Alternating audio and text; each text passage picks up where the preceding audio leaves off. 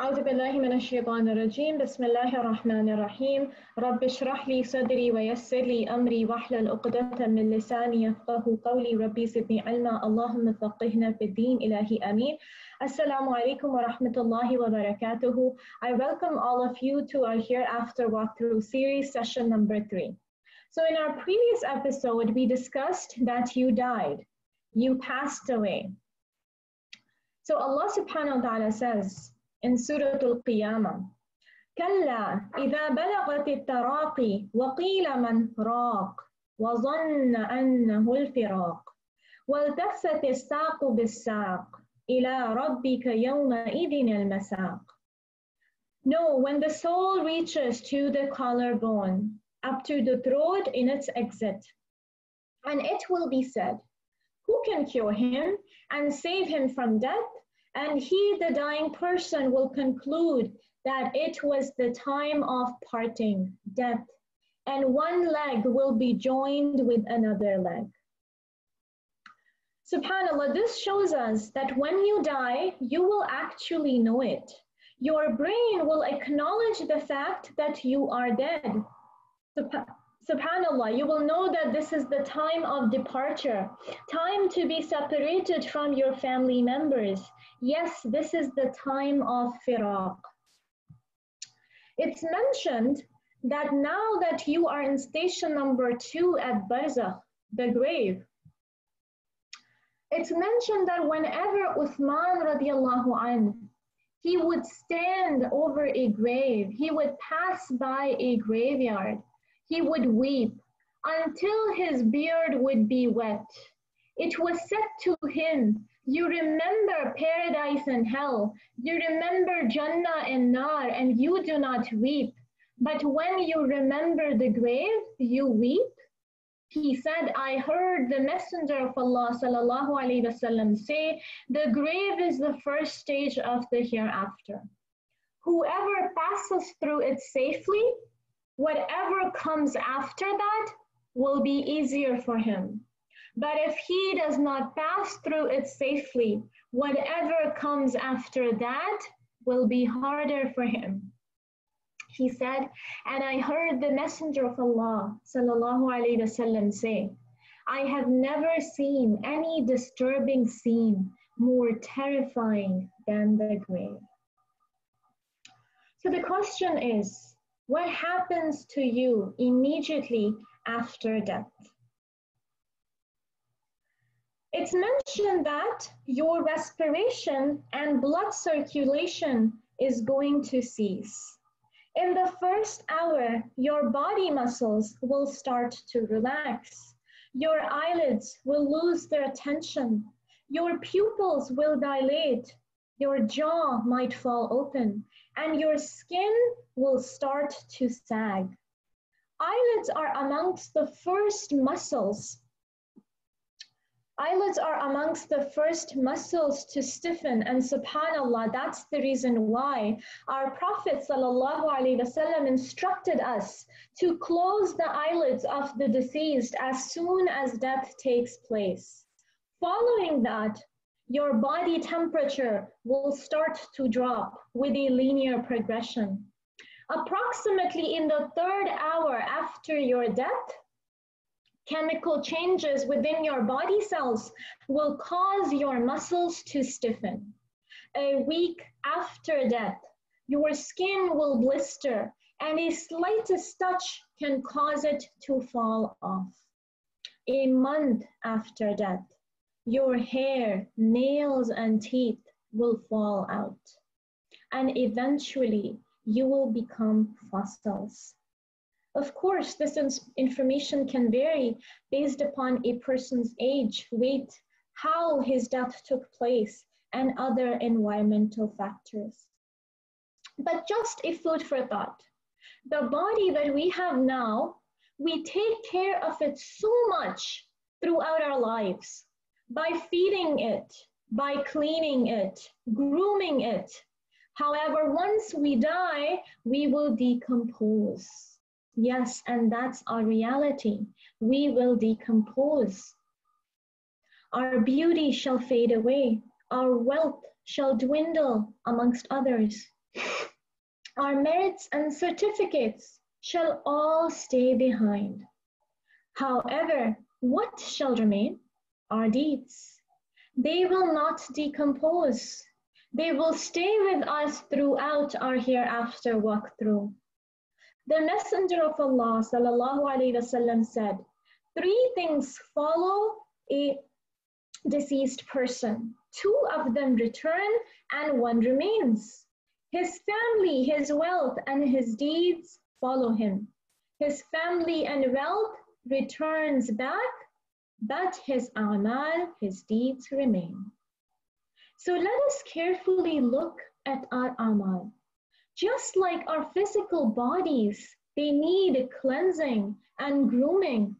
Our hearts require washing away the stains of sins as well. So let us repent now, because that is the essential key to a happy, successful hereafter life.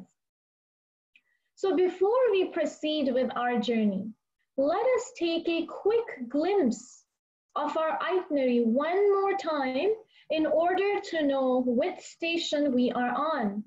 So our itinerary goes like this: departure from this world at a specified time, arrival at Barzakh at the prescribed time, resurrection on the day of Qiyamah at a destined time, and finally arriving at our last and final stop, Jannah or Nar.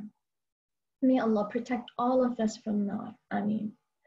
So now, after departing from the world, you have a transit at Barzakh. After ascending the 7 skies, now your ruh descends down to unite with your body in the grave. And this is the moment when you will undergo the grip of the grave. The Prophet ﷺ said, Inna lil qabri daghtatan. Indeed, the grave has a grip on people. If anyone was to escape from it, it would be Sa'd ibn Mu'adh. Yet he was squeezed once and then released. For a believer, this is a kind of hug. And the earth's hug is for a brief period of time for the believer, since we're all created from dust. But for a non-believer, it extends indefinitely till resurrection. By the way, who is Sa'd ibn Mu'adh radiallahu anh, who's mentioned in this hadith? He was one of the leaders of the Ansar of Medina, who lived his whole life by sami'na wa ata'na, who lived by obedience, and he died as a martyr with the pleasure of Allah subhanahu wa ta'ala and his Prophet sallallahu alayhi wa sallam. So in this hadith, the Prophet sallallahu alayhi wa sallam mentions to us that even Sa'd bin Mu'adh radiallahu anh, even he wasn't spared from the grip of the grave. So this is something we all have to face. May Allah make it easy upon us. Ameen. So what will follow next? The Prophet ﷺ said, when a dead person is entered into his grave, he is made to imagine that the sun is setting. So he sits up, rubbing his eyes, and says to the 2 angels, let me pray.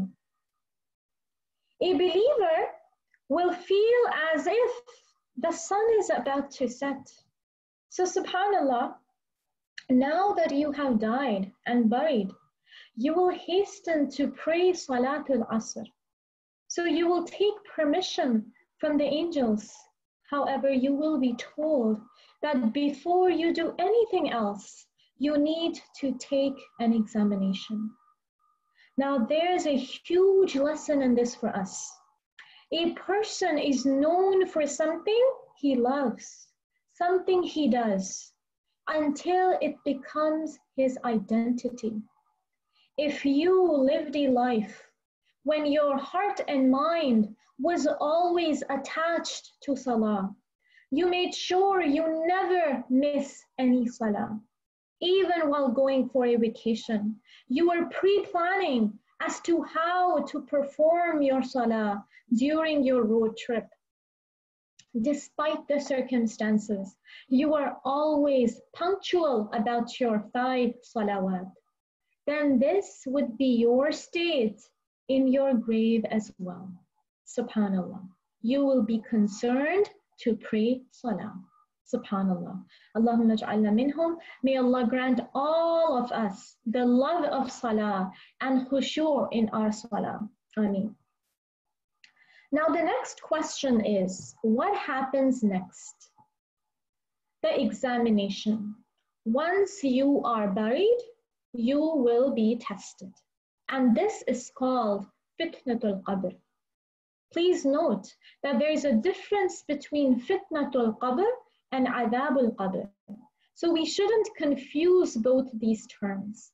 Fitnatul qabr means the trial of the grave, the questioning in the grave.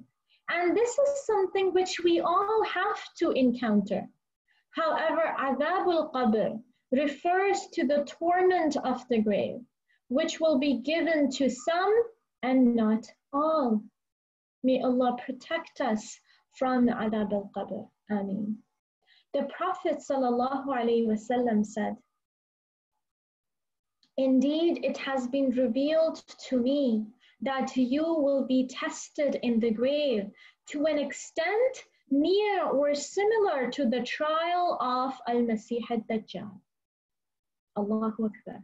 As we all know that the fitna of Dajjal is one of the greatest trials ever witnessed by mankind. It highlights to us that the trial of the grave will be something similar. So it is not going to be something easy. So what is this fitna? This is the exam taking place in the qabr by 2 invigilators, 2 angels by the name of Munkar and Nakir. The Prophet ﷺ informed us in the following hadith about the details. He said, 2 angels of severe reprimand then come to the believer and address him abruptly. So we can see that their appearance is going to be somewhat fearful. They make him sit up and ask him, "Ma Rabbuk?" Who is your Lord? He replies, "Rabbi Allah." My Lord is Allah. They ask him, "Ma dinuk?" What is your deen? He replies, "Dini al-Islam." My deen is Islam. They ask him, "Ma hadha ar-rajulu alladhi bu'itha fikum?" Who is that man who was sent to you? He replies, "Huwa Rasulullah." He is the messenger of Allah, sallallahu alayhi wasallam. They ask him, "Wa ma amaluk?" And what did you do? He replies, "Qara'tu kitab Allah, fa'amantu bihi, wa saddaqtu." I read the book of Allah, believed in it, and obeyed it. And this will be the last trial to which a believer is subjected. A caller from the heaven announces, "My servant has spoken the truth." He has spoken truthfully. So what does it mean? It means once we have answered these questions, the exam is over. Subhanallah. And it may seem pretty easy, since this is not a very lengthy questionnaire. However, this exam will be passed only by those people who lived their life according to the answer key. And the answer key is following Allah and His Prophet, sallallahu alaihi wasallam, reading the Quran and abiding by it. Yes, there is no other cheat sheet to it. Many a times, we're extremely worried for our worldly exams, and we exert ourselves to the max in order to achieve the desired results. However, when it comes to the Barzakh exam, we are pretty lax about it. Our mother Aisha, radiallahu anha, al-Mu'mineen, listen to what she says. She said to the Prophet sallallahu alaihi wasallam, Ya Rasulullah, you tell us that we will be tested in our graves. What would be my position that when I am a weak woman?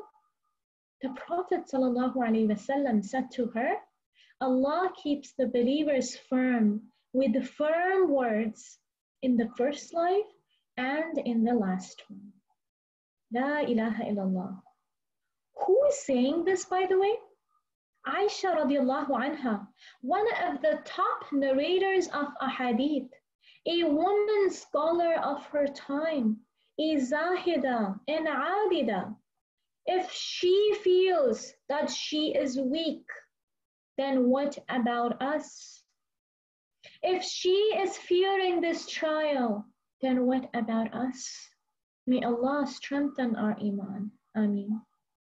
So now that your family members and friends are departing, what is the advice our Prophet Muhammad sallallahu alaihi wasallam gave to the people who are now about to leave the cemetery?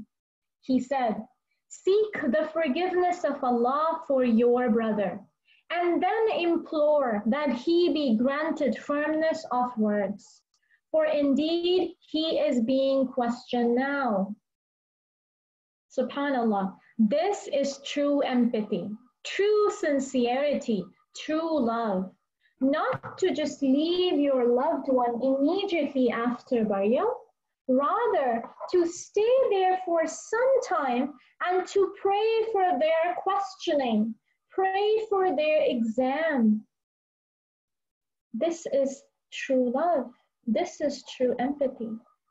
May Allah grant all of us istiqamah. May Allah enable all of us to pass this test with flying colors. Ameen.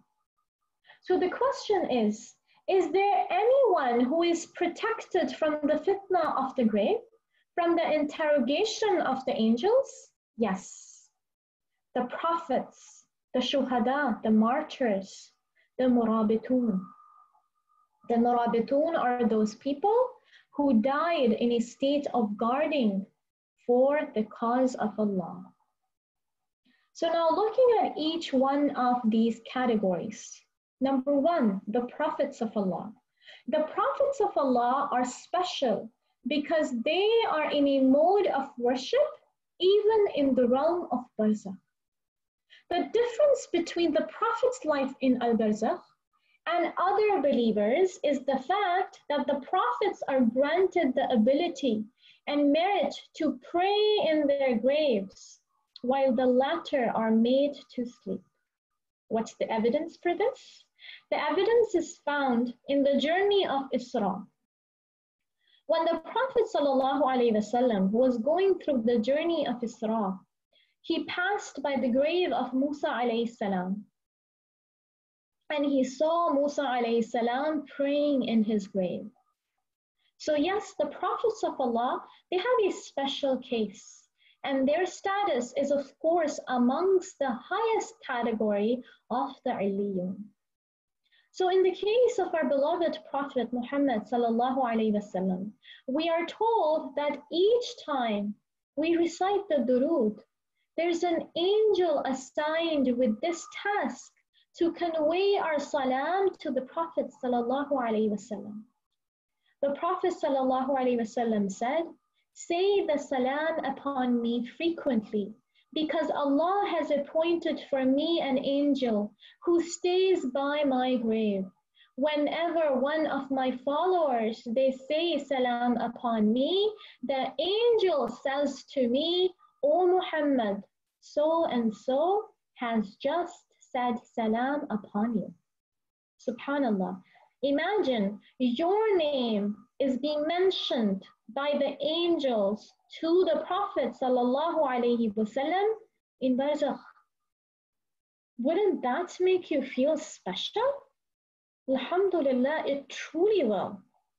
So we should hasten on saying the durood as much as we can, while driving, while cooking, before and after making supplication, at the conclusion of salah, whenever and however we can, inshallah. And the shortest form to do it is by reciting Allahumma salli ala Muhammad sallallahu alayhi wa sallam. So category number 2, the shuhada. Again, the martyrs, they have a special merit with Allah subhanahu wa ta'ala. The Prophet sallallahu alayhi wa sallam mentioned to us in a hadith, a shaheed is awarded 7 favors by Allah. He is forgiven with the first gush of blood. He is shown his position in Jannah, protected from the torment of the grave, saved from the great fear on the day of judgment, adorned with the adornments of Iman, married to Al-Hurul Ain, and allowed to intercede for 70 of his relatives. So again, the Shaheed, he is granted a lot of merits as well. At times, we wish to attain martyrdom, isn't it? Well, listen to this. The Prophet ﷺ said, whoever honestly asks Allah for martyrdom, wishes for martyrdom, makes dua for martyrdom, Allah will give him the status of a martyr even if he dies on his bed. Subhanallah. May Allah grant us martyrdom and save us from fitnat al-qabr. Regarding category number 3, the murabitun, the Prophet ﷺ said, standing guard for 1 day and night is better than fasting the days and praying the nights of an entire month. And if he, the guard, dies, his good deeds that he used to do continue to accumulate for him until the day of judgment. He is provided with provisions from Jannah, and he is saved from the interrogation of the angels in the grave. So this is the reward for a murabit who stood guard fi sabilillah. So from this we conclude that the prophets, the shuhada, the murabitun, they are secured from fitnat al-qadr. However, we will all undergo this examination. So now imagine that inshallah, you were able to answer all these questions correctly. Now, what is going to happen? Alhamdulillah, mashallah. Once that you have received an A grade on your exam, then what will happen? The Prophet ﷺ said, a caller then calls from heaven, saying, provide him, the believer, with furnishings from Jannah, clothe him with garments from Jannah, and open for him a door to Jannah. Thus he receives bliss and perfume from Jannah, and his grave is spread to the limit of his eyesight. Before him appears a man with a handsome face, nice clothing and pleasant smell. He says to him, I bring you glad tidings that will please you, tidings of the acceptance of Allah and gardens with eternal bliss.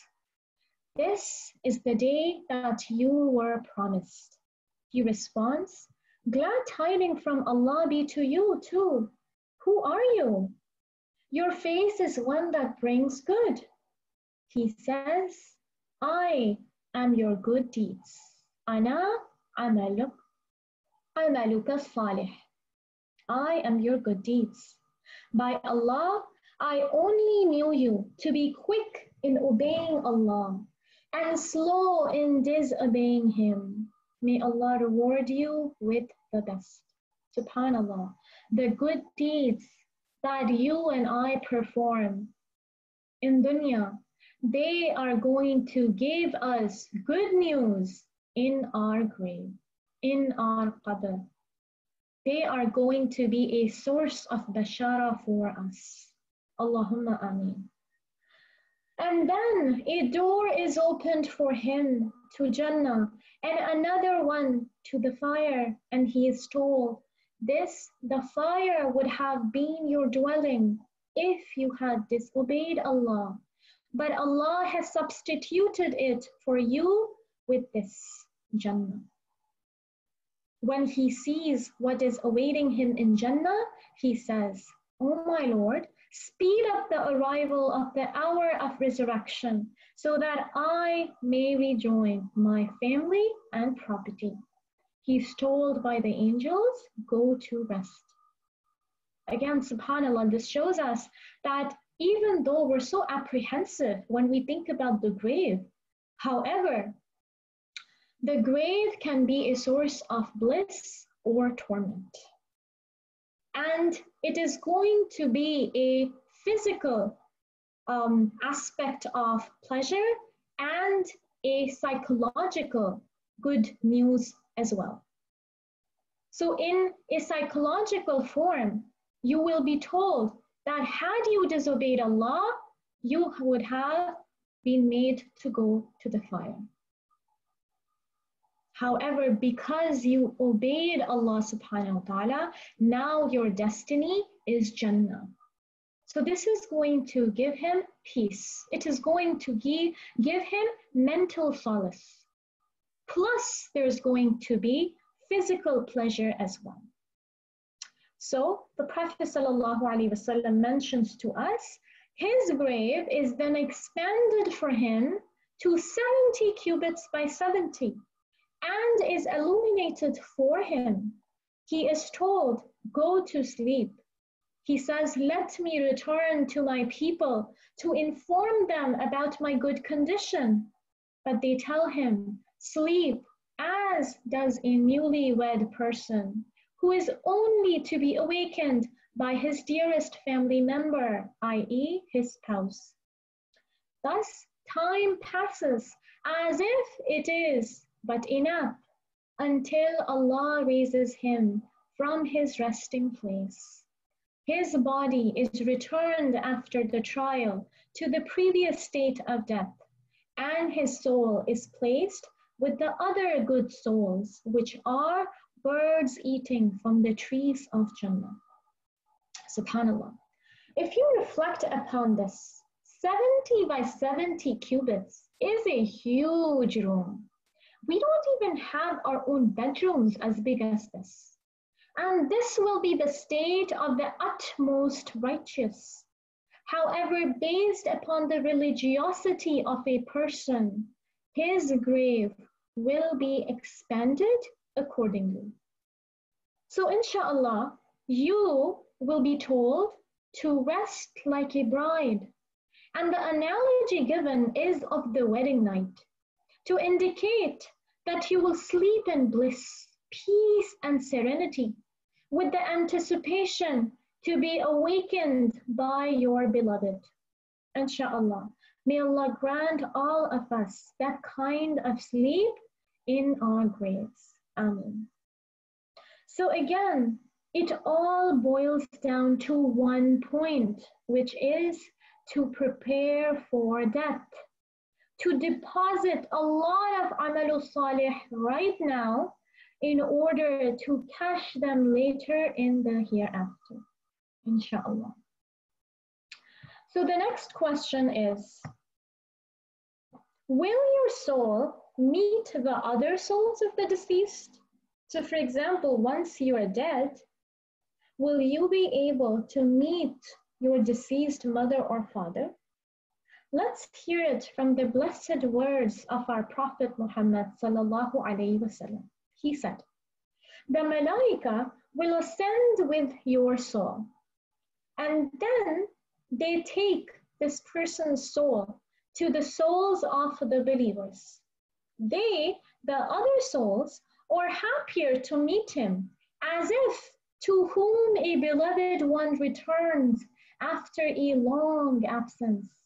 Imagine that airport scene when you're meeting someone after a long time, how excited you are. So what would happen? These souls, they will ask him about their acquaintances on earth, saying, what happened to so-and-so? And then some of the souls will interrupt. Leave him until he rests, because he was just in the grief of the world. Again, imagine one of those uncles of yours that you're all excited to ask this person who just recently met you at the airport. And you're asking all these questions about your relatives. How is she and how is he? And your uncle tells you, let him rest, let him chill, let him relax for a while, and then you can pose all these questions to him, right? SubhanAllah, that's the case which is going to be for the deceased souls of the righteous as well. So he, the newly deceased soul, after a short rest, he will respond, I left so-and-so alive on earth. So the other souls, they are elated. But if he says, so-and-so actually died, did he not come to you? They respond disappointedly, no, he was not brought to us. And the angels are going to say, he was taken to his mother, the fire. He was taken to the fire. It shows us that hashtag you, the newly deceased, will give your deceased relatives fresh news regarding the people of dunya whom you left behind. And subhanAllah, this explains why and how a deceased person may come in our dream, comforting us and consoling us for some affliction that we're currently going through. And we wonder in amazement that subhanAllah, how come they knew about this? According to the ulama, the souls of the deceased, they come to a specific place in alam-e barzakh, where the souls of the living ascend during their sleep, during their naum, and they both meet each other. This is when they are able to communicate with each other. So the long deceased will ask the newly deceased about the ones whom they love to inquire about. So they're going to ask, how is he doing? And how is she doing when you left them? And in another hadith of Tabarani, we come to know that the newly deceased person will even inform them about some of their actions. So he's going to say, yes, so-and-so, I found him doing good. However, so-and-so, I found her doing evil. Again, let's pause and think. There's a reflection for us. If someone remembers us with a positive connotation, alhamdulillah, it really feels good. However, if we are remembered with a negative connotation, then it's embarrassing. It's not good. May Allah protect us. Ameen. It's mentioned that the companion of the Prophet sallallahu alaihi wasallam, Abu Darda radiallahu anh, he used to say, "O Allah, I seek refuge with you from doing any deed that would shame me before my deceased friend, Abdullah ibn Rawaha." And Abdullah ibn Rawaha radiallahu anh, at this point, had passed away. So this tells us that subhanAllah, the companions of the Prophet sallallahu alaihi wasallam knew this. And that's why they feared to be ashamed in front of the living and the dead. Subhanallah, and this shows us how deep were their du'as, how careful they were in terms of their deeds. So by learning all this, we may wonder, do the deceased know everything about the living? And the answer is no. Even though there is some form of communication amongst the souls of the deceased, there's a barrier between the living and the dead. So of course, they don't know everything about the living, but they may be acquainted with the bits and pieces of information, whatever Allah wishes them to know. We should also remember that if you see a deceased loved one in your dream, this is a temporary meeting between the two. However, one should not base any acts of worship based on a dream, because the dream might possibly be one's own imagination. But there is no harm in feeling happy and taking comfort in seeing someone in a dream. The Prophet ﷺ guided us to make dua for our deceased, give sadaqah on behalf of the deceased, etc. May Allah forgive them all. Ameen. Another question we may ask is, how do you define the journey of Isra wal Mi'raj when the Prophet ﷺ led salah for all the previous prophets? Can the living meet the dead in the physical realm of this dunya? The answer is no. This incident was specific to the Prophet ﷺ, since the prophets of Allah are granted miracles. The whole journey of Isra wal Mi'raj was a miracle and gift to the Prophet ﷺ by Allah. During this journey, our beloved Prophet Muhammad ﷺ, he met many deceased prophets and even interacted with them. So this was a special event altogether. However, we do not have the ability to communicate with the deceased because there is a barzakh, a barrier between the living and the dead. So yes, this was specific to the Prophet ﷺ during that incident. However, we, the living, cannot communicate with the deceased in the present realm of this dunya other than the dream, whatever and however Allah wills. So the next is the question regarding the darkness of the grave. Yes, technically the graves are pitch dark, but they can have light. How do we know this? We come to know about it from an incident which took place during the lifetime of the Prophet ﷺ. When a woman passed away during the night, she was a person who used to clean the masjid of the Prophet ﷺ. And since it was nighttime, the Sahaba did not wish to disturb the Prophet, so they buried her. Later during the day, when the Prophet ﷺ noticed her absence, he inquired about her, and he was told what had happened.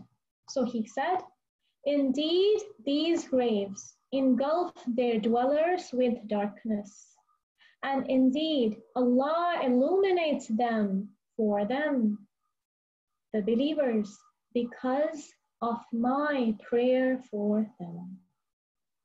Again, there's a beautiful reflection in this for us. The Prophet especially went to pray janazah for this woman, even though this woman is not someone like Abu Bakr radiallahu anh. He's not a well-known person like Aisha radiallahu anha, Ali radiallahu anh, or Fatima radiallahu anha. Why?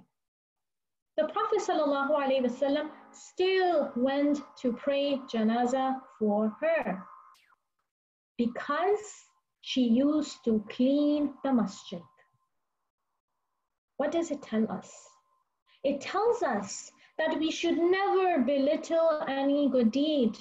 There's a magnitude of reward attached for the maintainers of the masjid, the caretakers of the masjid, the providers of the masjid, the ones who clean it, the ones who take care of it. Inshallah, they will have light in their graves, inshallah. On the flip side, while the righteous believer is enjoying all this bliss, what will be the state of a non-believer? It is mentioned that a non-believer, as soon as he enters his grave, the grave tightens on him.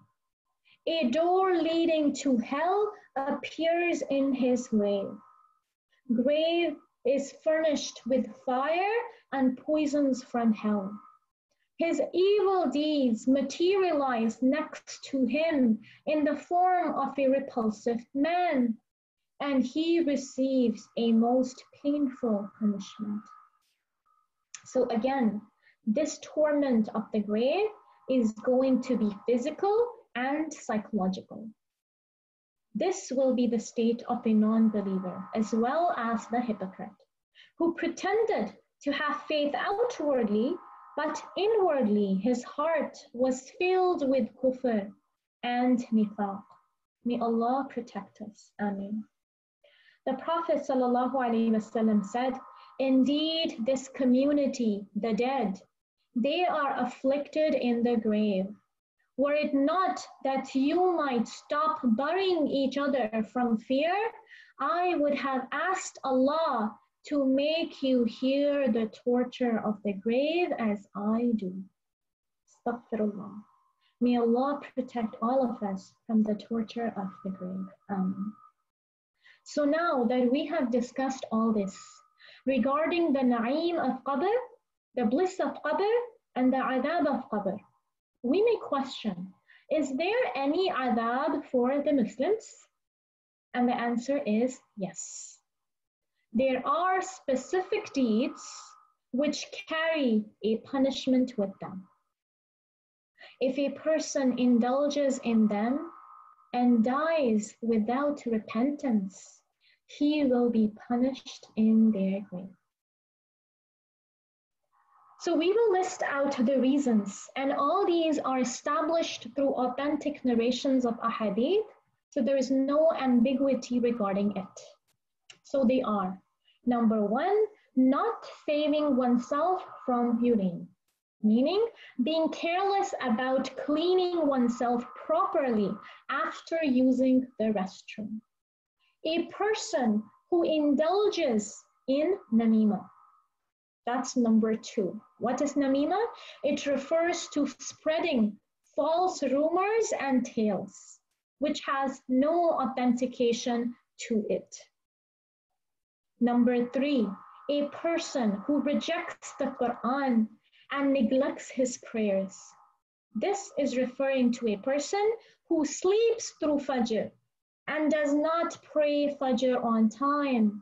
He is disobeying the Quran, since the Quran tells us, وَيْلٌ لِلْمُصَلِّينَ الَّذِينَ هُمْ عَنْ صَلَاتِهِمْ سَاهُونَ. Number four, one who consumes riba. Number five, wailing by the deceased family members for the deceased if the deceased asked them during his lifetime to practice wailing after his death. Then this can be a cause of distress for him in the grave. By the way, wailing does not mean crying. It's totally halal and permissible to weep for our loved ones.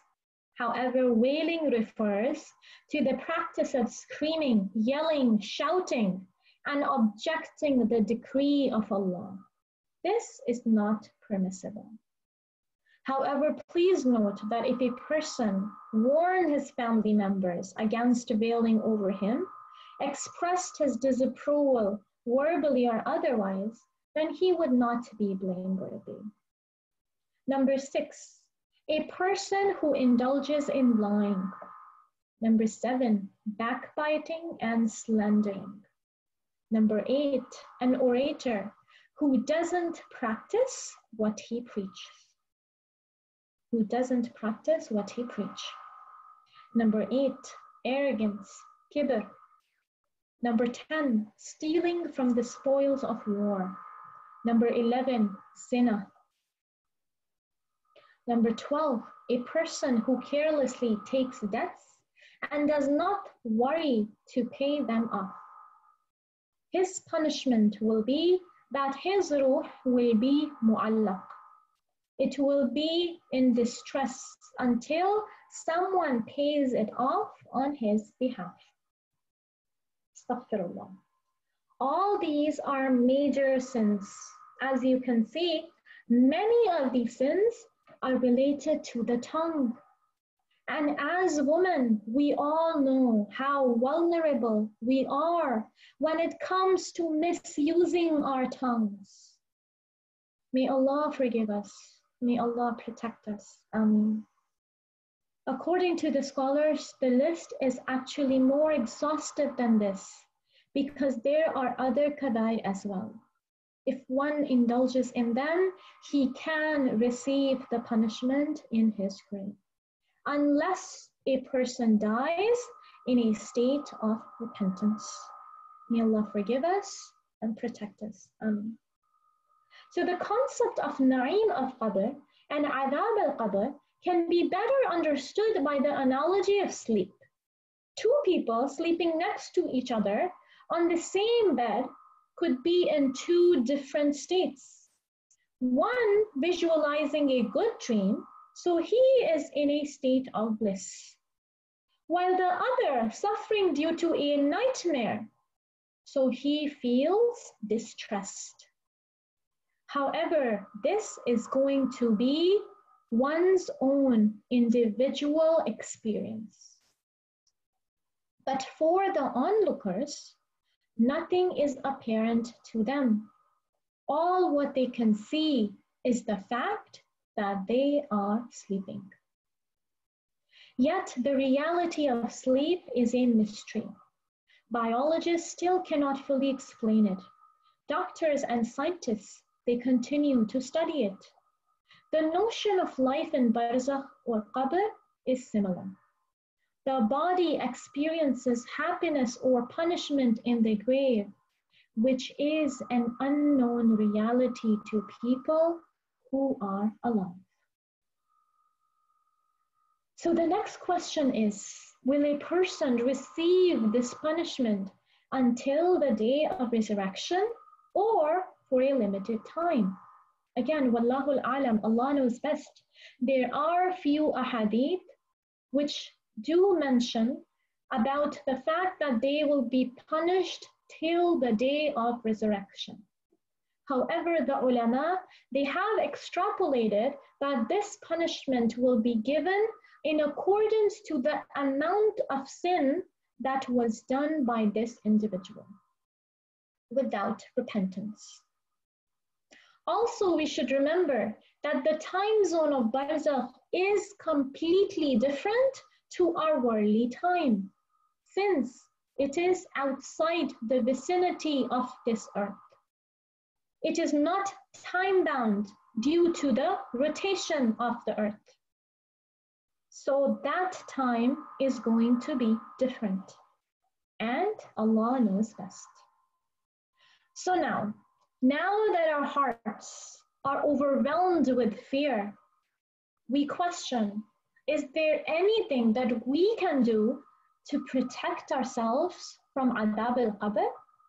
The answer is yes. Yes, there is. The Prophet ﷺ mentioned to us three things. Number one, reciting Suratul Mulk. It was the norm of the Prophet ﷺ to recite Surat Mulk every night before going to bed. So each one of us must have this in our to-do list. Hashtag, memorize Surat Mulk. It is only 30 ayat. We can do it if we memorize one ayah per day, will be done within a month. If not, you can make a goal to memorize it one ayah per 2 days in order to have revision, and you'll be done in 2 months. However, you can take longer, and inshallah make sure that even if you memorize one ayah per week, inshallah you will be able to accomplish your goal. But do keep this in mind. We can recite it in our salah inshallah, when we pray Isha, so that we can get the reward of a long qiyam. Or yes, it is permissible to recite it outside our salah as well. But if we wish to protect ourselves from the torment of the grave, then yes, we have to take the necessary measures for it. We have to put in some effort for it. The Prophet ﷺ said, Surat Tabarak هي المانعة من عذاب القبر. Surat Tabarak is the protector from the torment of the grave. Number 2, doing good deeds. Doing good deeds. We learn from the hadith in Sahih Ibn Hibban that if a person is a believer, then the prayer will stand by his head in the grave. His zakah will stand to his right, and the fasting is going to protect him by his left. The righteous deeds, such as charity, keeping relations with kith and kin, and acts of kindness to people will serve for him against the torment of the grave. And that's why we should hasten to perform as many good deeds as possible, inshallah. Number 3, making dua. The Prophet ﷺ would supplicate to Allah against the torment of the grave at the conclusion of each and every salah. And we should memorize this dua as well and recite it after our tashahhud in salah. And the dua is, Allahumma inni a'udhu bika min adhab al-qabr, wa min adhab jahannam, wa min fitnat al-mahya wal-mamat, wa min sharri fitnat al-masih al-dajjal. Oh Allah, I seek refuge in you from the punishment of the grave, from the punishment of the hellfire, from the trials of life and death, and from the evil of the trial of the false Messiah. Amen. So these are the things that are in our control, and we can hasten to do them. However, there are certain things which can entitle a believer security from the torment of Al-Qadr. What are they? The Prophet ﷺ mentioned to us, number 1, a person who passes away on the day of Jum'ah. The Prophet ﷺ said, when a believer dies on the day or evening of Jum'ah, Allah protects him from the trial of the grave. SubhanAllah. Now one may question, what about all those people who died on any other day, except Friday? What about them? Well, a believer should be always optimistic. If someone passes away on the day of Jum'ah, Alhamdulillah. And if someone does not, we cannot be judgmental. We still say Alhamdulillah. Because everyone cannot possibly die on Yawm al-Jum'ah, isn't it? Even our Prophet ﷺ, when did he pass away? He passed away on a Monday. All the companions and the tabi'un, they did not die on a Friday. So this is something which Allah has already predestined. But as believers, we should be optimistic, and we can pray to die on Yawm al-Jum'ah. We can pray for that. And inshallah, the main goal should be that, Ya Allah, please grant all of us a good death.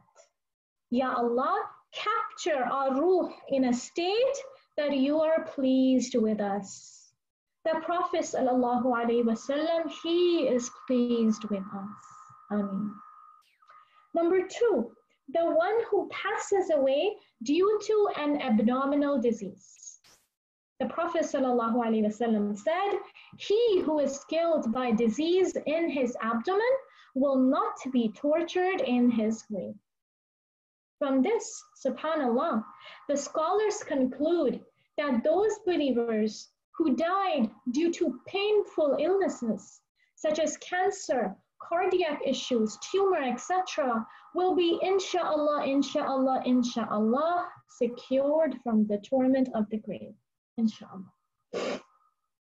Number 3, according to some scholars, this includes the children as well, who passed away before puberty.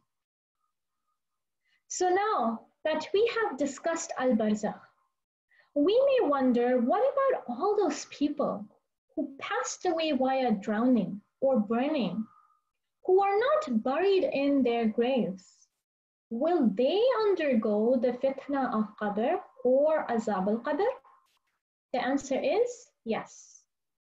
Keep in mind that the questioning in the grave and the punishment or bliss of the grave is not happening in the realm of dunya. It's happening in barzakh. How can we say that? Because if you were to dig up a grave right now, you will not see any bliss. You will not see any torture.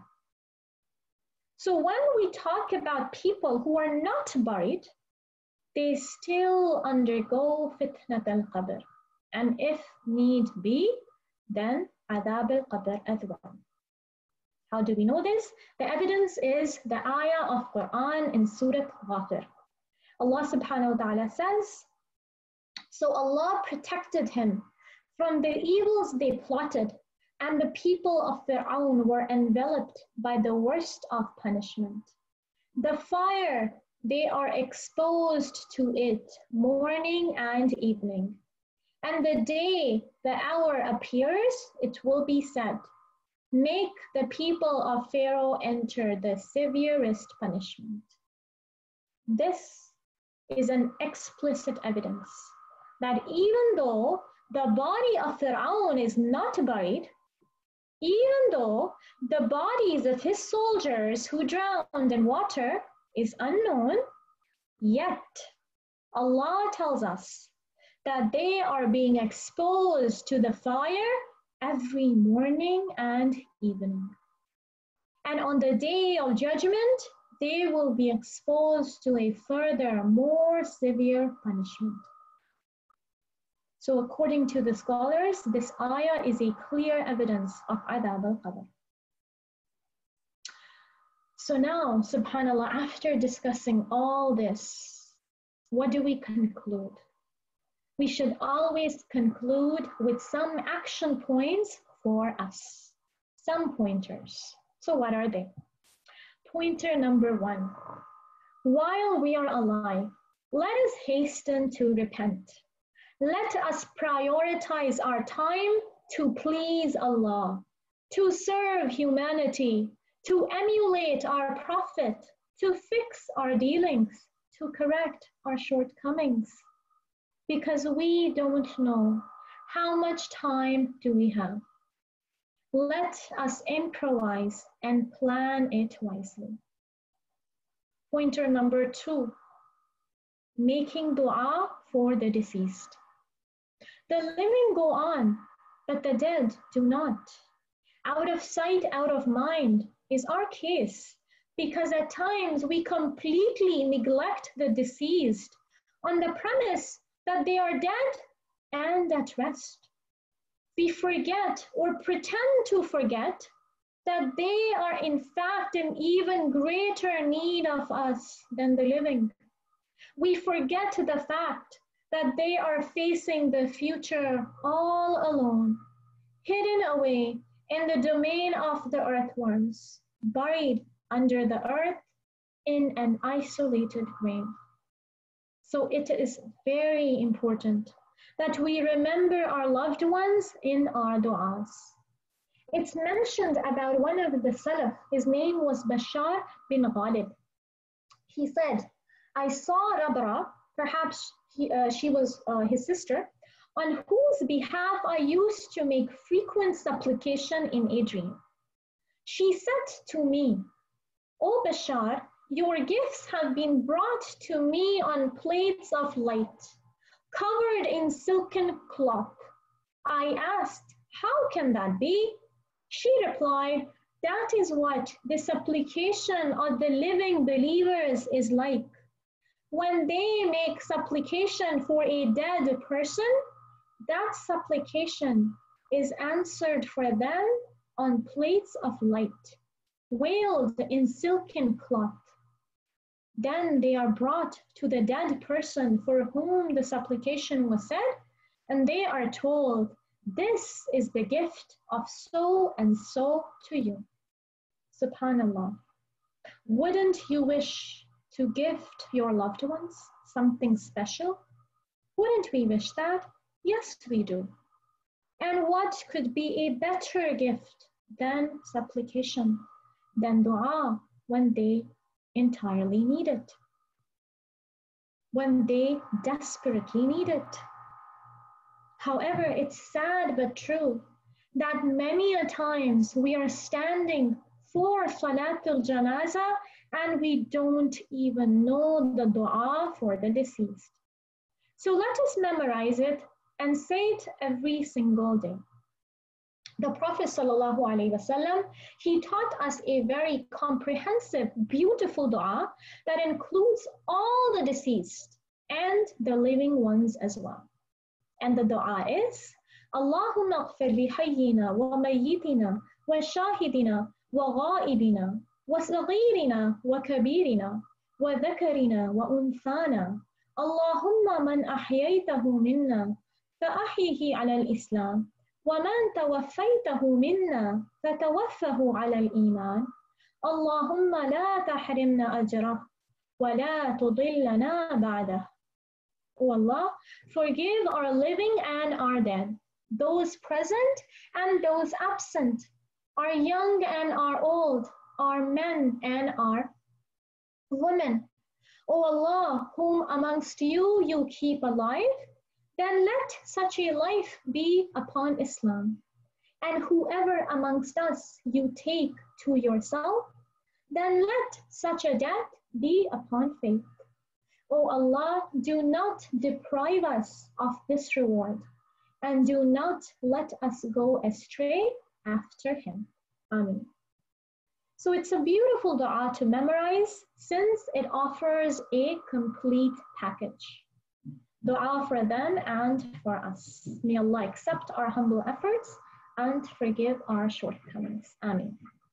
The Prophet ﷺ also taught us a supplication to be recited if we happen to visit a graveyard. And the dua is, Assalamu ala ahli al-diyar min al-mu'minina wal-muslimin wa yarhamullahu al-mustaqdimina minna wal-mustakhirin wa inna insha'allahu bikum lalahiqun. Peace be on the dwellers of these places, of believers and Muslims. May Allah have mercy upon the earlier and later among us. We will certainly follow you when Allah wills. So it is a reminder that we are going to die. So each time we see a funeral, we should remember that perhaps tomorrow it could be me.